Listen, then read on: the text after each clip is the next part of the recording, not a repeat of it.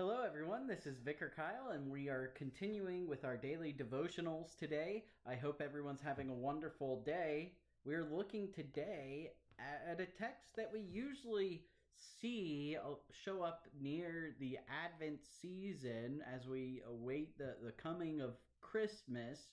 It shows up in our daily lectionary today, and it's kind of a nice text as we are Easter people, awaiting Jesus to return in glory to bring us to himself, something for us to remember.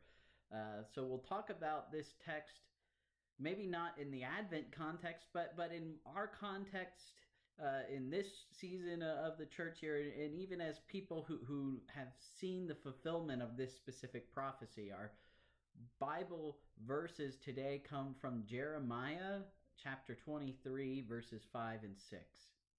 Behold, the days are coming, declares the Lord, when I will raise for David a righteous branch, and he shall reign as king and deal wisely, and shall execute justice and righteousness in the land.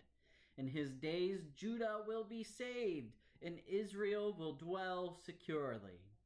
And this is the name by which he will be called: the Lord is our righteousness.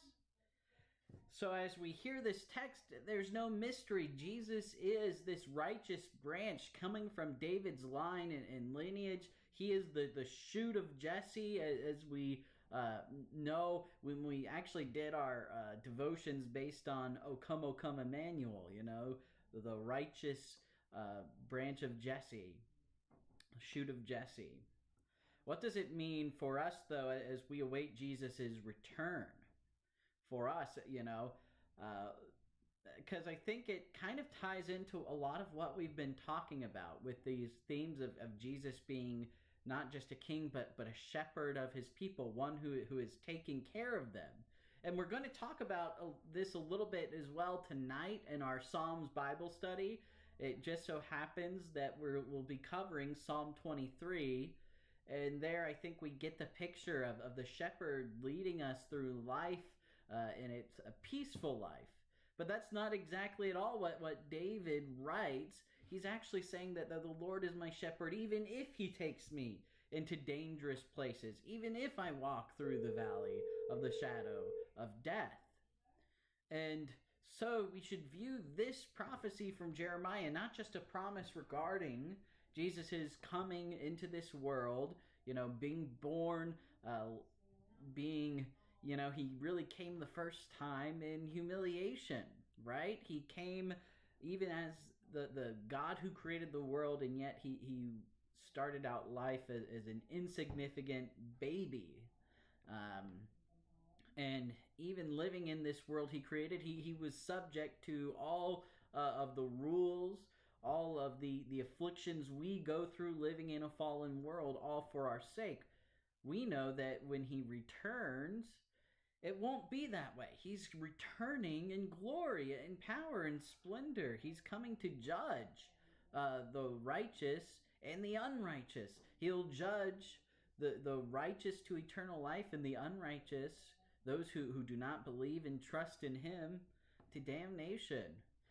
It's something we don't like to talk about, that when Jesus returns, he will be executing justice. Justice was executed the first time, though, only upon himself. He took the judgment we deserved on the cross and died because of that. And that was God executing judgment, executing justice and righteousness. Well, when he returns, in the same way this prophecy applies. He's coming to execute justice. And for us who believe in him, for his people, Israel, and we have to remember that as Christians, when we're talking about ourselves, when we look in the Old Testament, we can identify as God's people, Israel. Not by birth. None of us, or very few of us, are born from the people of Israel, God's people Israel, but we are all adopted into that family through Jesus Christ. And so the promise that Israel will finally then dwell securely.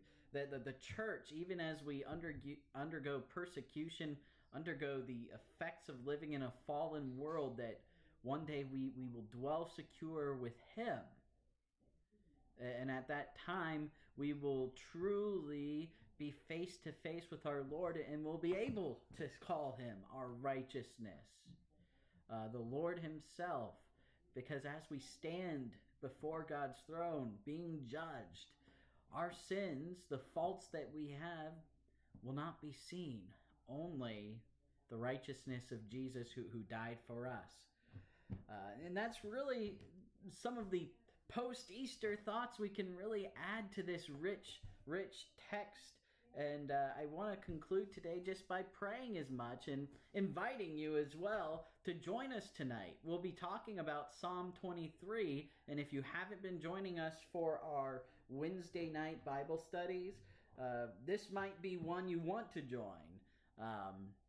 We pray together. Heavenly Father, we give you thanks that from the line of David, as you promised, Jesus came into this world, that He came first in humiliation to suffer for our sake, to take the sins of the world upon Himself, and by His suffering, by your judgment upon Him, where all of our sins were judged onto Him, that we can give thanks knowing that one day when He returns, we will dwell secure forever, that we will be risen, and that we will see you face to face, and we'll be able to proclaim that you, the Lord, are indeed our righteousness.